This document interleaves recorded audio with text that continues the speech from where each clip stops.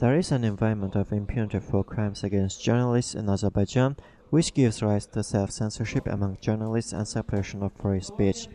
This was the keynote in the roundtable held in IRFS Media Center on November 23rd.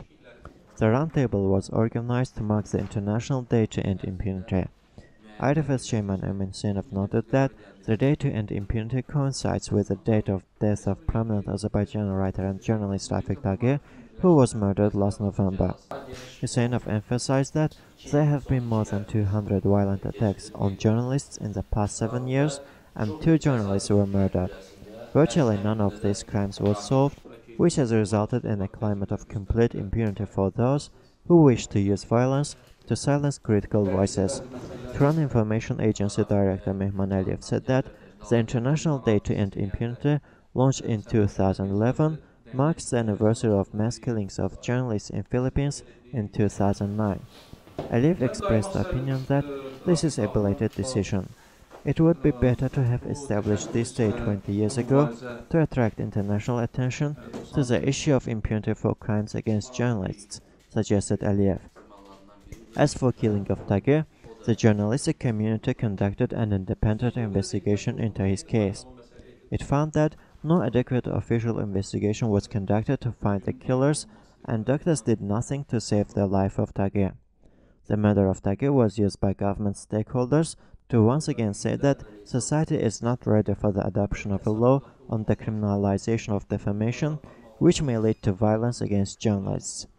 Aliyev said that the arrest of Tagi in 2006 was justified by the government as intention to ensure his security given threats from Islamists. Director of the government publishing house Shahbaz Kudoglu, speaking about the death of Tagi, expressed the view that Tagi fell victim to indifference from his colleagues and the society. If there was a large-scale campaign of support and solidarity with Tagi, the doctors of the City Clinical Center would not be so negligent, and the true reasons of such a serious crime would be investigated. He expressed doubt that the murder of Emin Huseynov and Rafig Tagi would be solved even if there is a power change.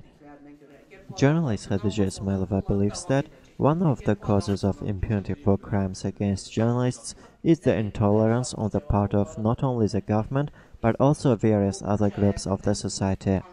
In particular, Iranian ayatollahs are guilty for the death of Tagi, no matter who has committed this crime, and the Islamists in Azerbaijan supported the persecution and threats of Tagi.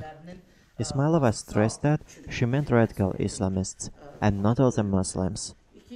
With regard to the investigation on the violation of her privacy, Ismailova said that she had doubts about the investigation from the very beginning. My goal is to conduct my own investigation, to expose their lies and bring shame on them and make them feel sorry for having committed it, said Ismailova. The meeting ended with the adoption of a statement demanding to solve all crimes against journalists, to stop their harassment and intimidation, and to immediately release 9 journalists and 3 human rights activists who have been arrested in connection with freedom of expression. The roundtable was followed by a visit to the grave of late journalist Rafig Tagi, who is widely considered to have been targeted for free speech.